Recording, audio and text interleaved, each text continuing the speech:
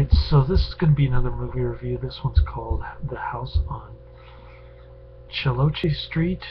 This is another Israeli flick from 1973. It's about a 15-year-old Egyptian Jewish boy who emigrates with his widowed mother in 1946 to Tel Aviv.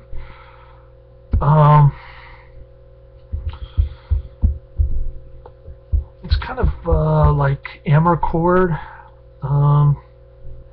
in that respect. It's about a young teenage boy who's living in the past in a foreign land far away. Kind of like that. I'm not sure how the widowed mother's husband dies, but it doesn't really say. I guess he died in war. Who knows? Israel's always been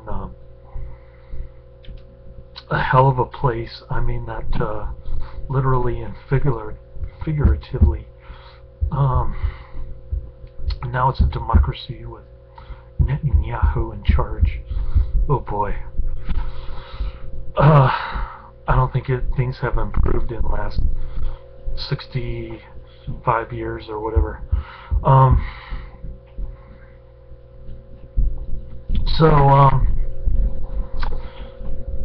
So she's scrubbing floors and trying to support 4 kids.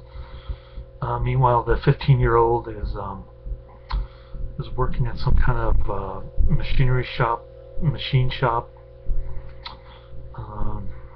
working on some drill. And there's the communist dude there, wants to start a union. He doesn't like the second in charge yelling at him all the time, telling him to stop goofing off. So he tries to form a union. He gets beat up, and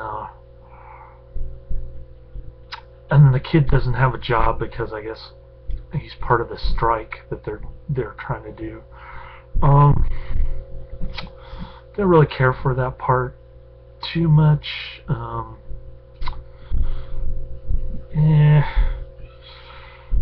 Meanwhile, the British mandate is on, and I guess the United Nations is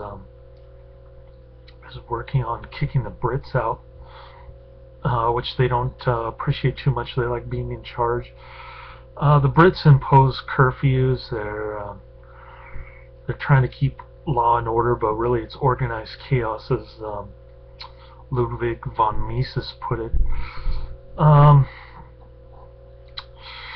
So this house on Chelouche Street, I hope I'm pronouncing that right, is always getting bombed. I think it gets bombed a couple times. Meanwhile, the widowed mother is trying to date this older guy, but she's not too hot for him because he's much older. And there's this other dude trying to hit on the widowed mom. He doesn't have too much money, so she's not interested in him either. Both these dudes, by the way, are in Daughters, if you're interested. Movie, interestingly enough, that was made in the same year as this one, I think. So you can watch both movies on Netflix Instant View. I think both of them are subtitled, if I'm not mistaken. This one has English subtitles, and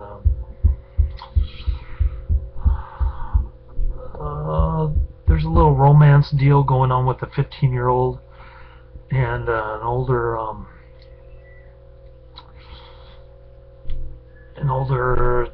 woman, age 25. She's quite comely, actually. She's pretty good looking for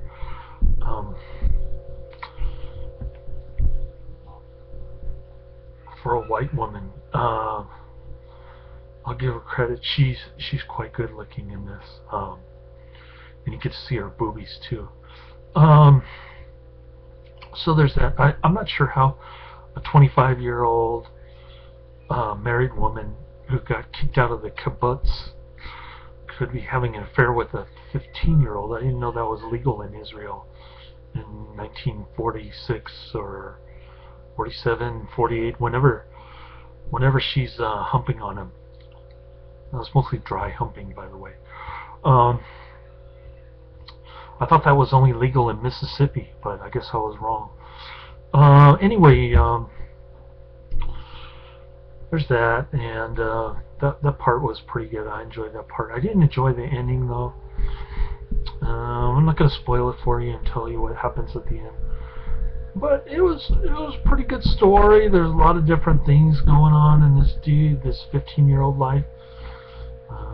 He's growing up quite quickly, and I like the fact that the babe got kicked out of the kibbutz. She's quite an individualist in that respect. I wouldn't want to live in a communist kibbutz neither. But that's just me.